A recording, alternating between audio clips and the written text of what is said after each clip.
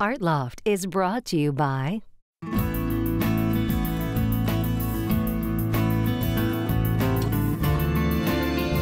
Where there is freedom, there is expression.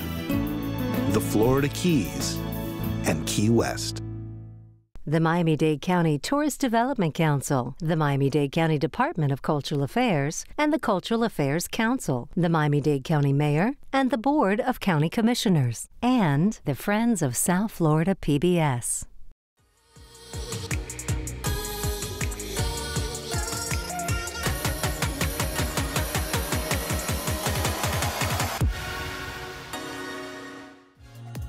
Art Loft. It's the pulse of what's happening in our own backyard, as well as a taste of the arts across the United States.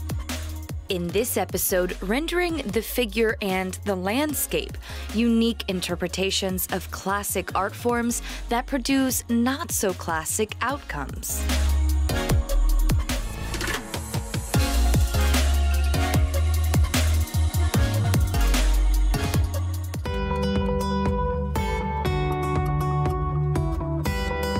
Hi, I'm Diana Thompson, and I'm the Director of Collections and Curatorial Affairs at the National Academy of Design in New York. The National Academy of Design is the leading honorary society for visual arts and architecture in the United States. We're here behind the scenes for the installation of our exhibition For America here at the Society of the Four Arts in Palm Beach, Florida.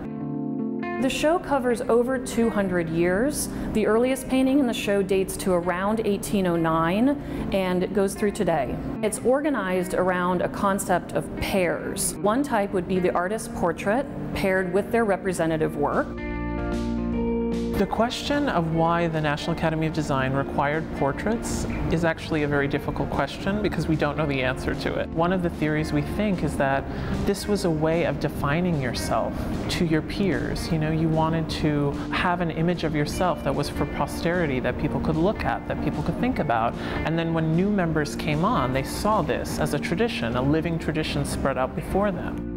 My name is Jeremiah McCarthy, and I'm the curator of the exhibition For America. What's really fascinating about the portrait requirement is that the only stipulation was it needed to be a portrait. So it could be a self-portrait, it could be a portrait by someone who is already a National Academician, or it could be a portrait that someone painted or sculpted outside of the organization. And you can trace artists' relationships through the portraits because as people start to ask their peers to paint their portraits, you start to get these interesting stories. I mean, like William Glackens painted the portrait of Ernest Lawson, and when he gave him the portrait, Lawson said, "Oh, I never really realized my face was that hard to paint."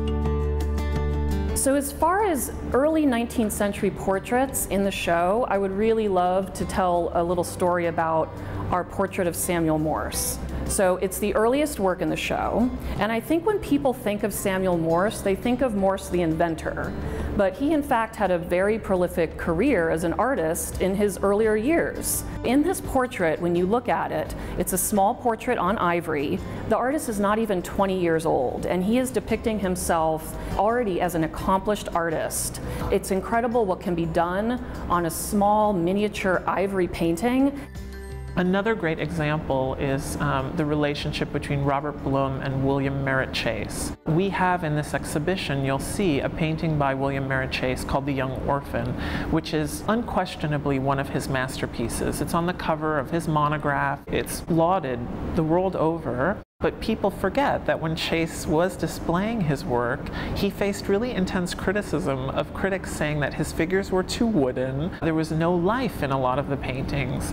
And so he painted Robert Blum's portrait. And Robert Blum had heterochromia, where you have one eye a different color from the other. And when you look there and you stand in front of this painting, you sort of see his soul beating in his eyes. And it's a challenge to sort of anyone to say, if William Merritt Chase couldn't paint, you know, life in a figure, here's this incredible portrait of his very dear friend. It's a really moving portrait. Charles White is one of the most important 20th century American artists whose work focused on the triumphs and the struggles of the African American community. And we were really fortunate to have the opportunity for this show to conserve a work by his that tells a very personal, poignant story. And it's a portrait of his great aunt, Hasty Baines. She was born into slavery in 1857 on the Yellowleaf Plantation in Mississippi. There's a letter that Charles White's wife wrote shortly after the artist's death, where she explains that Hasty Baines, for White, served as this symbol of courage and wisdom. And these are universal themes that White explored throughout his entire career in his work.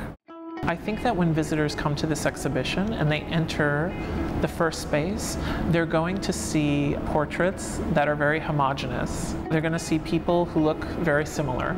And as they move through the exhibition, they're going to see the Academy change just as America changes. They're going to see the rise of women artists. They're going to see the rise of artists of color.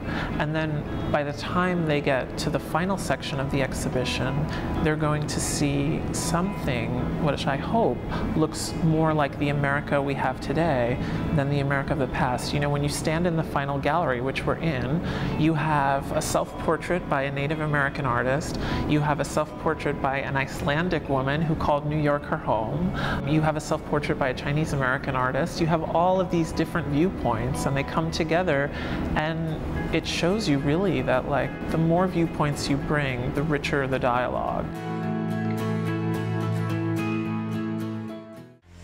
Learn more about the Society of the Four Arts in Palm Beach on their website.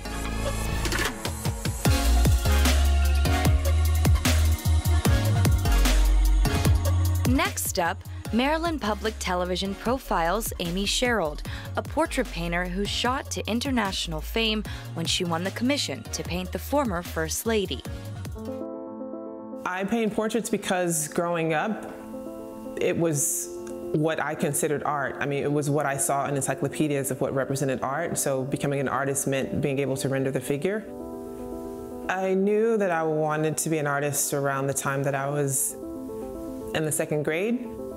I'm not sure I knew what that meant, but I knew that drawing was something that I liked to do, and I knew that I would rather do that than be around people.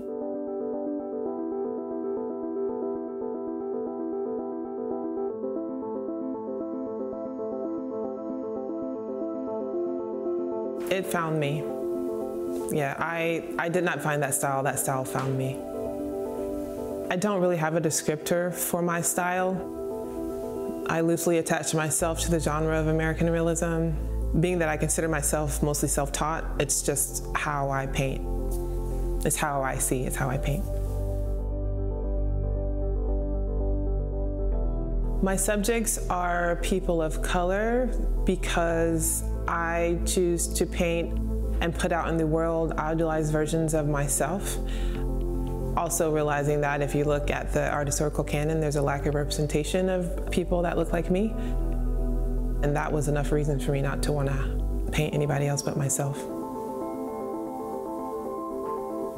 I don't place my figures within a context because I want the viewer to have a singular experience with the person that's in the portrait. The person that's in the portrait, they're aware of the viewer and they're aware that they're in this painting, if you will. So since my work is a meditation on photography, a lot of the images that were taken of African Americans at one point in time were anthropological, so it's also a critique on that frontal position. It's a soft confrontation, and I also hang my paintings a little bit lower than they would normally be hung because I want them and the viewer to actually have a real interaction.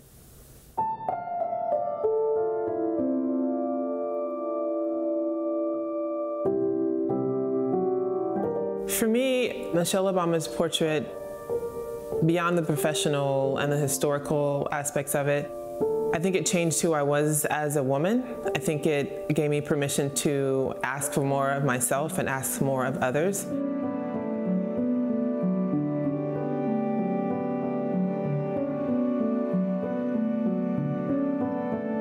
Success has not changed me. It has given me more agency to do things that I want to do in the community. It's given me social leverage. I don't consider myself an activist, but I consider myself a humanist and somebody who is aware of what I have and what other people don't have, and to share what I have gained with other people.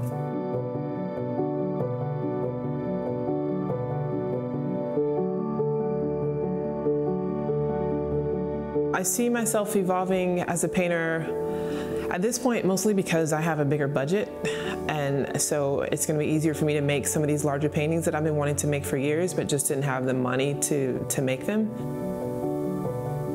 And I'm not putting any pressure on myself to become a different person. I just am pursuing my practice in the same way that I would, but with the ability to fund some of the bigger ideas that I have.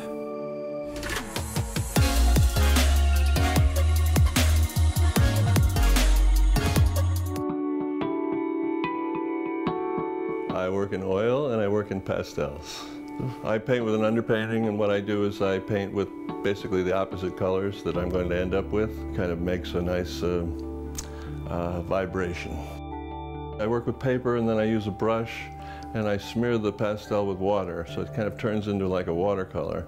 And then I draw end paint and I work back into that with gesso. So that's a freer, faster way of working than oil. Oil paint is a little more formal.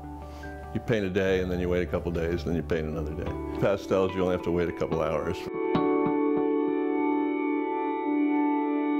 I paint landscapes for the simplicity and the color, the atmosphere. I'm attracted to the Florida landscape, the bright colors, the pastel colors.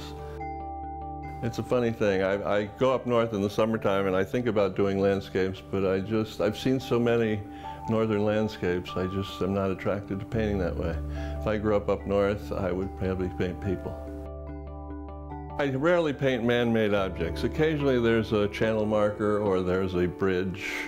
The old 7 Mile Bridge has some nice arches and I use that. But normally I get rid of anything man-made.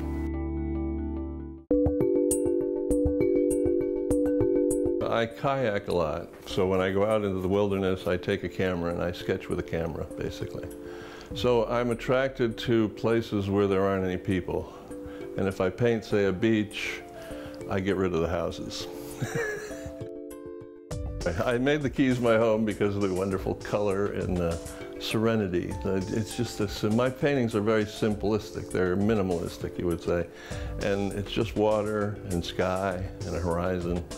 And we got lots of that here.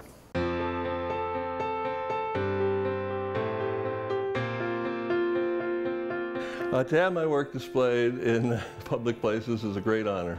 I have several projects that I've done for art in public places.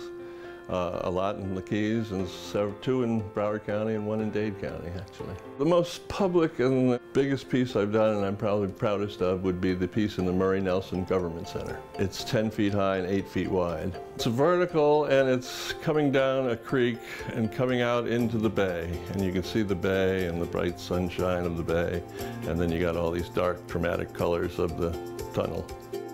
Well, I've photographed in that area several times. Once my family and I were in a boat and I took a kayak. We had a kayak with us and I took a kayak into the bushes and photographed. And that was a great day because my grandkids were with me, and so I'll always remember that day. To see more, visit johndavidhover.com.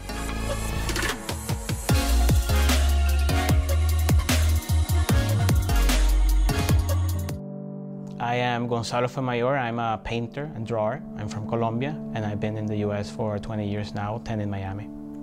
I think it's a tricky question. I think I am a painter, that it's ironically using the drawing medium as a way to paint. I see my drawings as dry pigment paintings.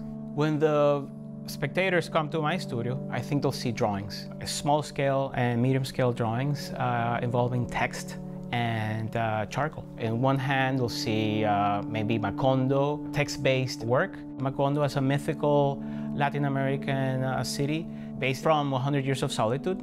but also merged with McDonald's. So I'm dealing with the idea of the McDonaldization of Latino culture. And in others, they will see very Rococo-esque Baroque drawings, sort of shifting between exoticism and hybridity. I've been interested in the Rococo imagery, more so the Victorian era. I was interested in the way the Victorian era camouflaged its relationship with the colonies. So I wanted to show the discrepancy between these two worlds and how they merged together. In my work, I've been struggling with the dynamics of belonging. How does one belong to a place? I've been between two cultures, 20 years in the US, and I'm from Colombia. So when I go back to Colombia, I'm the gringo. My mom tells me, oh, you've changed. You're now a different person. And when I'm here, I'm always struggling to fit in. So should I enhance my accent a little bit more? Should I dress in a different manner? Should I draw, paint, act in a specific way to blend in? So my way of dealing with this is either I become very exotic or I become a hybrid. And between these two spaces, I've been negotiating my identity. I think my work is dealing with using my own sense of being as a way to ask these questions, which I think are universal at the moment. How do I want the viewers to see my work? First and foremost, have a physical encounter with the work. The work is big, so I want physically sort of a relationship between the viewer and this massive charcoal drawings. After that, I'm looking for a viewer who will negotiate his first-hand expectations of the work. What is this? Is it a painting? Is it a drawing? What's the space? And how the light is reacting within the space. I committed to the black and white, using paper as a medium.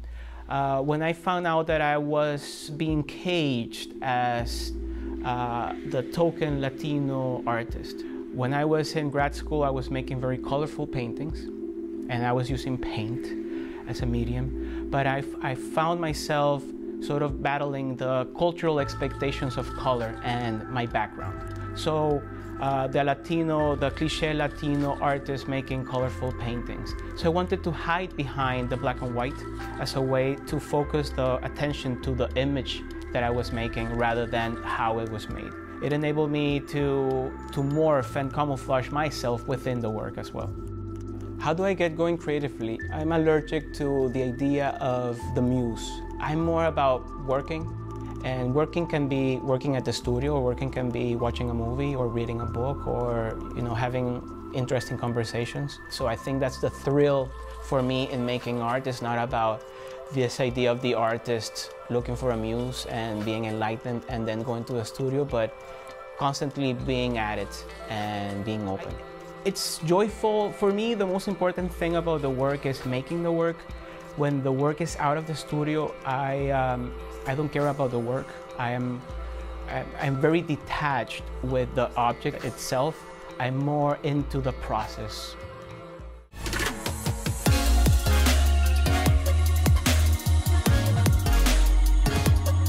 And now, WVIZ Idea Stream takes us to the Cleveland Museum of Art to explore photographer proofs of famous faces. For much of the 20th century, photographers worked with contact sheets to develop and select their images. Even when contact sheets were essential and an everyday part of photography, people who were outside of the world of photography normally didn't see them because they were part of the working process. Contact sheets provide a peek at how photographers work, like in this proof of photos by Larry Fink captured at a New York gala. So we have the finished prints from this sheet, both of which are less than the full negative, but also both of which are the same square shape as the full negative. It's interesting that both of those are so tight on the emotion and action. Well, and he's feeling that he can make an expressive picture without basically having to have the expressions of the people's faces. It can be done through their physical gestures. Proof, photography in the era of the contact sheet, features many familiar faces, including images of Marilyn Monroe from early in her career. Philippe Halsman, who was one of the leading magazine photographers at the time, went out to Hollywood to photograph her. It was a large studio apartment, but it was still one room. And then this is the picture that he chose, and you see at the top there, it's the hinge on the door. It's such a great picture. It looks like one of the great Hollywood studio portraits made with controlled lighting. It's in her apartment. And then, of course, when it appears on the cover of Life, they airbrush the hinge away. The exhibit includes around 180 proofs and other works collected by the late Clevelander and museum trustee Mark Schwartz. As far as I know, nobody has ever made a collection like this before. Schwartz's wife, Bettina Katz, says her husband's collection began with one contact sheet in 2002. And that image was of Deanne and Alan Arbus. I don't think the artist was of particular significance, but it was a shoot for Vanity Fair. And I remember when he bought this. And as many things in my husband's life, you know, when he gets an idea in his head, or a collecting idea, and then it just took off. Did you ever think that this collection would become an exhibit?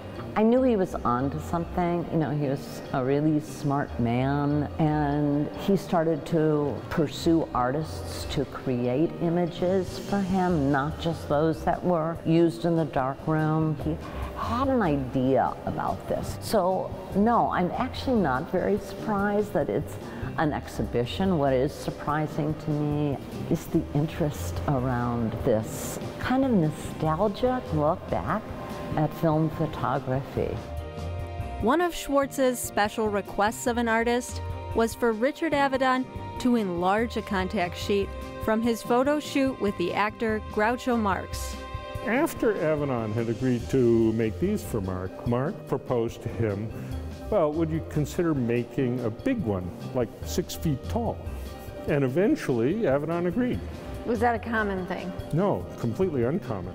Although, you know, Avedon had been one of the people who pioneered very large prints, but of individual frames, not of a contact sheet, even though he included contact sheets in his exhibitions, but not that size.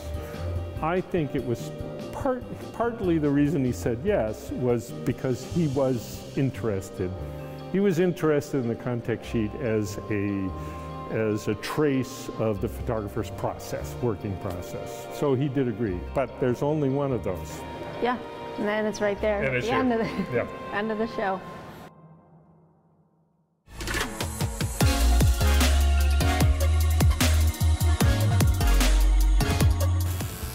Well, because we're in Key Largo, it's a beautiful place to visit. We get tons of people from all around the world. And we have that map of the world up there for our customers to post pins of where they're from. Hi, my name is Brandon Bennett. This is my shop, South of Heaven Tattoo. We're in Key Largo, Florida. And this is it. A lot of tattoo parlors use what's called flash.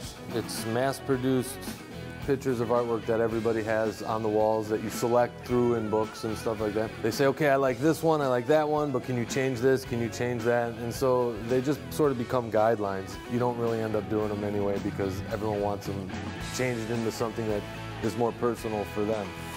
I figure we're selling art, we might as well have our artwork on the wall. So that's why we have all of our own paintings and everything's original. So people can look around, see the style of work we do, and know that if that's what they want to get on their body. Most of the art on the wall is done by me. Some of it's done by my son, Anthony. He's been tattooing now for a few years.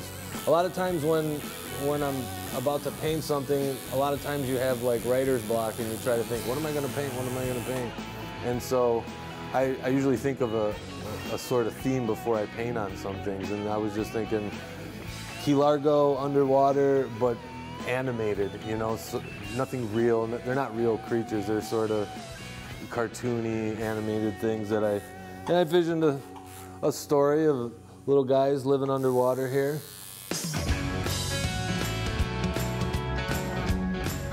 We're in the Keys, so we do a lot of nautical things, a lot of nature stuff. We just like to have fun, do clean, awesome tattoos, and make people happy.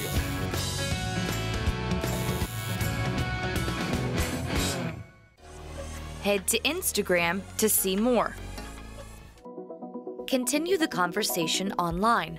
Art Loft is on Facebook, Instagram, and Twitter at ArtLoftSFL.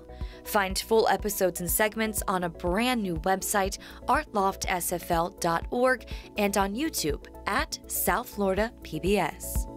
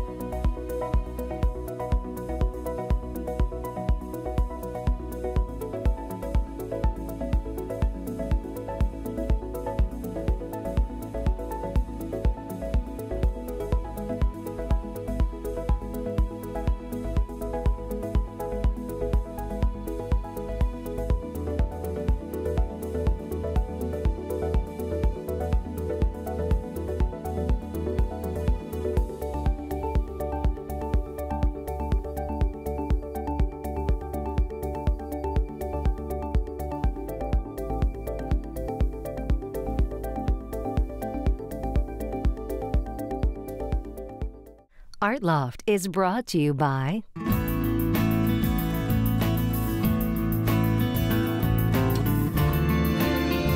Where there is freedom, there is expression. The Florida Keys and Key West. the Miami-Dade County Tourist Development Council, the Miami-Dade County Department of Cultural Affairs, and the Cultural Affairs Council, the Miami-Dade County Mayor, and the Board of County Commissioners, and the Friends of South Florida PBS.